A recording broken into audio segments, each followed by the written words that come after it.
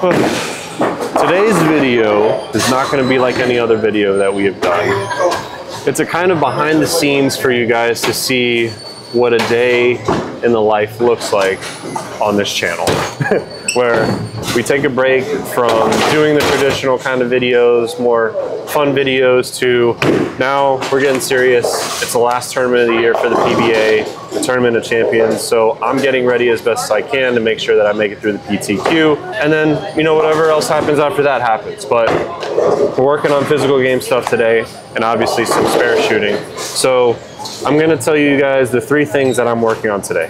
The first thing that we're gonna dive into, one of the biggest things that I've needed to work on, that I have been working on, is having my first step smaller. That way the body doesn't transfer forward too quickly. So that's what I'll be working on for a couple shots to show you guys.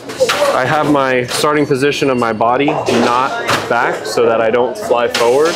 I'm more in the middle. That's where the pressure is. All right, so as we're setting up, I set up straight and then I bring the pressure to the middle or to the front of my feet.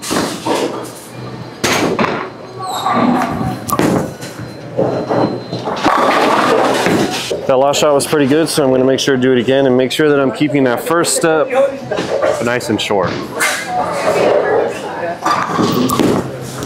Another good shot. Good result. So for me, tour starts in 16 days, so I'm trying to keep it really simple because pretty much wherever I'm at is where I'm at. I know I can change some things, but pretty much going 2 weeks before, I'm not going to try to change anything major. I am still working on getting my timing back, which is just helping me not pull down from the top of my swing. And to do that, I'm focusing kind of like with Nate. My weight is a little bit different, but I'm trying to just focus on keeping my first 2 steps really slow and short because I tend to get them fast. And then it keeps my 3rd step from getting longer and my 4th step from getting shorter, and it kind of causes the opposite where my 3rd step gets short and my 4th step gets long. So I'm just really making it very simple. I'm not really paying too much attention to where the weight actually is, just trying to sit in my hips like as if I was going to sit in a chair and just keep the first 2 slow and short.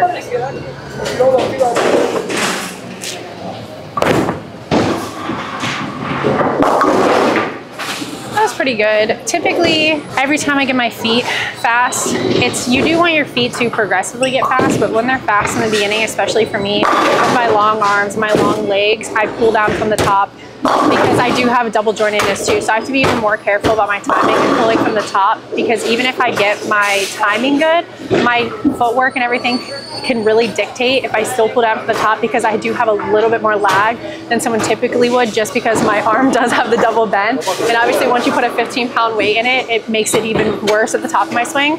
So the second thing that I'm going to be working on is my right shoulder not firing quickly in front of my left, trying to keep that back, along with the left arm and left side of my body staying stronger. The big thing for me is, I don't know if it's when I get too excited or just when I get into a rut, I tend to want to help hook the ball. And when I help hook the ball, my shoulder fires in front. And I try to create rev rate that way when that's not the proper way to do it. So we're focusing on allowing that ball to come down all the way through and then rotating my hand when the ball catches up to my ankle. And that was a bad example right there. That's why we're working on stuff. There we go. That was a really good one. Really, really good shot. So just need to keep that mindset, that mentality, that smoothness when I go into competition. Just allowing my body to do the right thing, but that's usually one of my biggest issues is I try to make the ball hook with my shoulder and my arm comes through it from the top really aggressively. So we're gonna try to be smoother for the rest of practice, get that going, and then we're gonna dive into number 3, which is probably the most important. So the next thing that I'm working on, which just kind of goes along with everything I'm doing with number 1, is that when I get into my slide, I'm digging in with my hips and not letting my chin go forward, which basically means that when I'm digging my 4th step into the line, I'm trying to get my knee to go towards the lane as quick as possible and not just let it drag over. And that's what's going to help me create that separation to have more room and have a longer flat spot, so that way it'll help me not hug it from the top of my swing as well.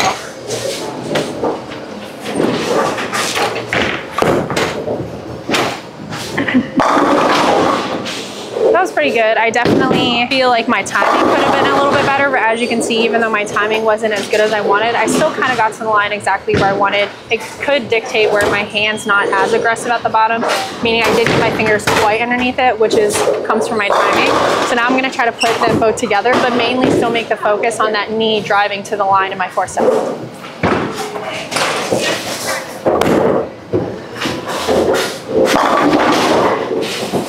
Okay, now it's about if I can repeat that, because that was pretty good. I got my hand underneath it. My timing was pretty good. Now I'm naturally still gonna have a little bit later timing. I think that's very common for women. There are some women that are able to start the ball on time, but in general, most people do have that lagged late timing. But me, it gets really, really late where I'm just pulling down and I can't even get my ball off my hand because I'm so late in my swing. So another part for me is tricking my brain into feeling that lag and knowing that it's normal, because I did create a lot of bad habits when I was going through my back injury. So I was doing things to keep my back from getting hurt and kind of like baby it. So now I'm not used to feeling that lag. So sometimes I get there at the right spot and I still get there and I feel like, oh my gosh, I'm really behind, but it's actually what I need. So that's another part of it, which was the difference between that first and second shot, was that the first one, everything was pretty good when I got there, but I kind of hesitated and still pulled down and let my shoulder rotate early, whereas the second one I was a lot better and letting it just fall through naturally. The very last thing, most important, if you want to make any type of cuts anywhere, spare shooting, getting the spare ball to feel good. I will probably be drilling a new one, but we're gonna see how the rest of the day goes. So I'm gonna do a refresher. Probably, I really just need to hit the 10 pin, the 3-6-10, and a washout. Those are the ones that I've been struggling with a lot. I'm gonna run through those 3 spares for you guys, kind of explain where I stand and what I look at. So with the 10 pin, I'm gonna be standing 29, making sure that my body is angled towards that, and I'm gonna be looking around 19. Beautiful. We're not gonna miss those this week. I think we got it down. So now we're gonna shoot the 3-6-10. I will be standing on 30 and I'll be looking 20. Just trying to be nice and normal like my strike shots. Beautiful. My tendency when I shoot spares, again, in a competition, I really like to throw it a lot harder. I think that's just in general, you know, what everyone was taught as a kid, and you're supposed to throw it really hard. That's not the case. I'm really trying to work on that, try to be nice and soft. So now we got the washout here. I'm gonna try to do the same exact thing, be nice and comfortable. I'm gonna be standing 18, angling my body a little to the left, and I will be looking at 18. So my last part is pretty simple. It's just keeping my elbow in, and it just comes from when I do get to the top. It's very easy to, when you create that lag and feel it there, to want to feel like you want your elbow to come out and create the hook versus letting your fingers stay underneath it. And that is, I think, the most difficult part of being a bowler, is that understanding is that you are not throwing the ball, you're rolling the ball. So the more you're able to actually keep your fingers underneath it and feel like you're doing less, the more you're actually going to do. So that's what I'm going to be focusing on this shot.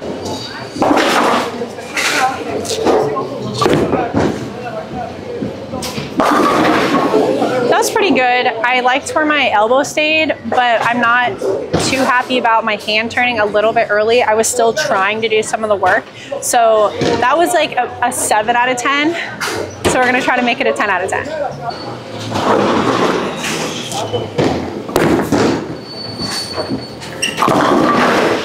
That one was like okay. That one was still like an 8. My hand was good, my elbow was in, but my timing wasn't the greatest. So on this one, I'm really gonna make sure I keep that tempo right and just feel the lag at the top of my swing. That one was good. That was what I wanted. As you can see, I really accelerated at the bottom. That is the biggest thing, and a lot of bowlers don't realize they're doing, is as soon as you decelerate at the bottom of your swing, anything you did from the start to the foul line doesn't matter. You know, even if your timing was good, your footwork's good, if you get to the bottom and you don't just allow your swing to fall into that slot and come through naturally, you won't be able to throw the shot correctly or accurately at all.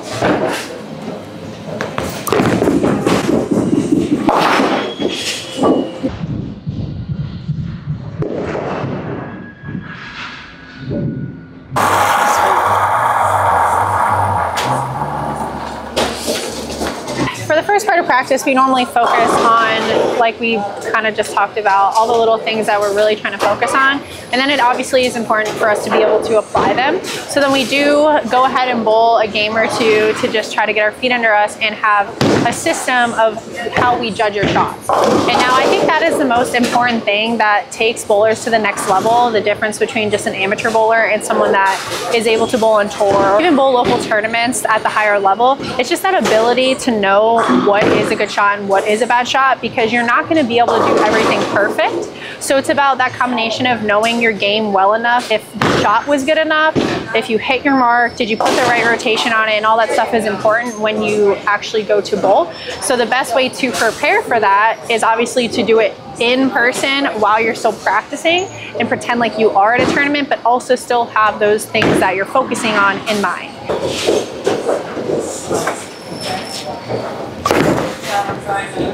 Okay, so I did like that shot. It was a little bit slower. I've been sitting for a little bit, which is something I do want to get better at, as sometimes that happens on tour where we do have a little bit of downtime, so we have to sit for a little bit before the next game.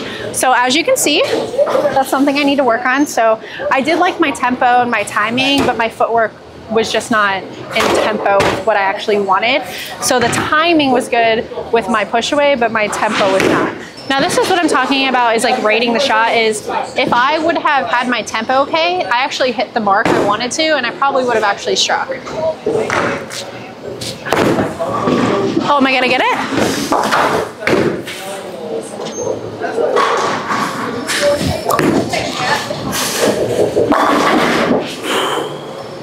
About an 8 out. Yeah, I'd give myself credit. That was a 9 out of 10. I don't know where to stand on this lane, so I'm just going to stand in the same spot, but focusing on stuff that we've been working on today. That's about a 7.5, I would say. Just because I got to the end and I felt like I uphit it. I could have slid just a little bit more than I wanted to. Everything was okay at best, but it was a 7.5 really just because I kind of drove up. My head went up and kind of uphit it, so obviously the second part of this is because I didn't like what I did on the last shot, which was my tempo not being the greatest, but my timing good. We're obviously going to focus on that for this shot. That one, again, I hit my mark, but I turned my hand.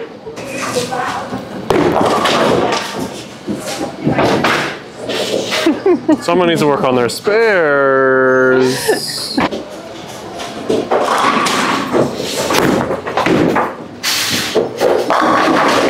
Pretty good. I'd give it like a 9. I still kind of tugged it with my tongue.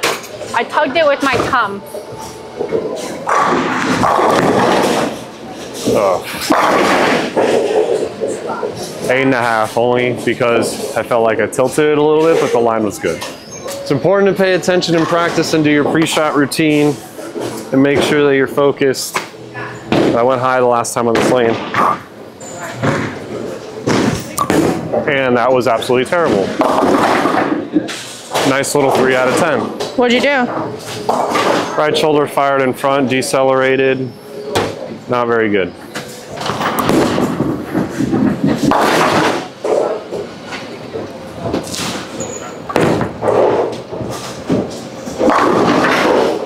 I liked it, but I can't tell if because it felt so different, I want to give it like a lower number, but I think I want to say that was like a 9.5. Only because it felt different, but like I did what I wanted.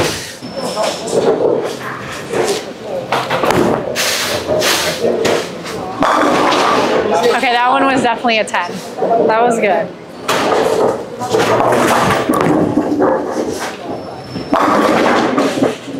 Why do you think you left the 10 pin? I threw it a little too firm, and I'm also throwing like, I'm throwing a hybrid, but I definitely don't mind it. It was a really good shot, felt really good. It was probably one of the better ones.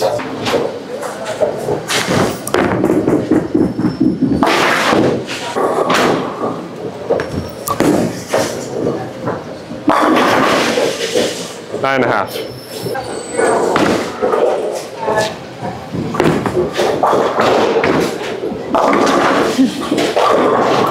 Okay, I actually really like that. I was smooth, I dug in with my foot. I just didn't quite get my fingers underneath it, so My elbow probably popped out a little bit, so I was a little bit flat on it, but not bad. 9 is still good for an okay shot off my hand.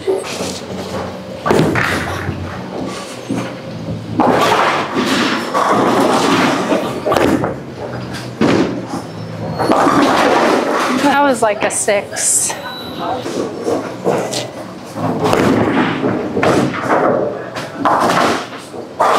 We're gonna throw a better one on this lane.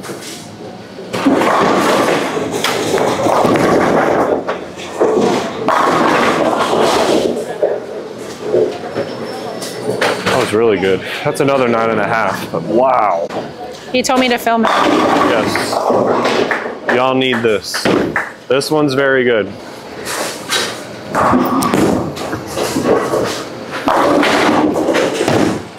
8.5. So I got it right, but it still felt pretty good.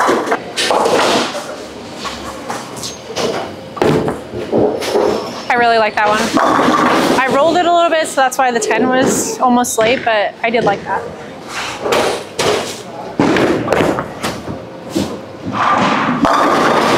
Yeah, I deserve that. I didn't, okay, that was like a 9, but it's just because I didn't like how I got into the line. I didn't quite drive my knee to the floor.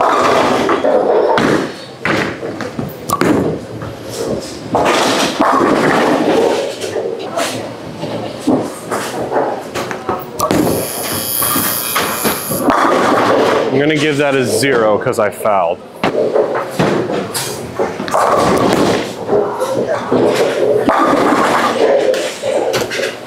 Is that a 9 because you got 9?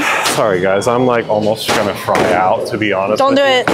But it was about an 8.5, 9. The only reason that I say that is just because I caught it a little bit and it was like inside a target. The last 2 shots were really good. I just hated that I fouled on that one. There's nothing more than like annoying than fouling, so we're working on it.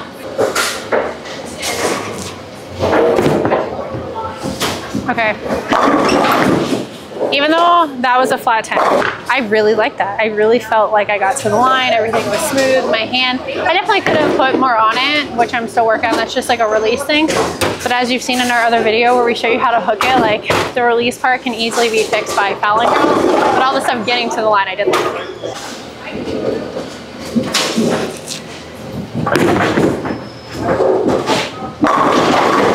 9 out of 10, but I'll take it. Thank you guys for watching. I hope this helped you guys a little bit. Just remember that if you want to do well in competition, you have to practice like you're in competition. You can't just wait to get to competition to figure out what is going wrong. I know some people say it's hard to practice like you're in competition, but that is what the people at the highest level of every sport do. They come in every day as if they are putting everything out on the line, just as they would if they were going to a tournament or going to their game, whatever it is. But you just have to tell yourself that every shot matters. Remember, it's quality, not quantity when you're practicing. And drum roll, please. Okay, also, I don't know if anyone's told you lately, you need to protect your balls.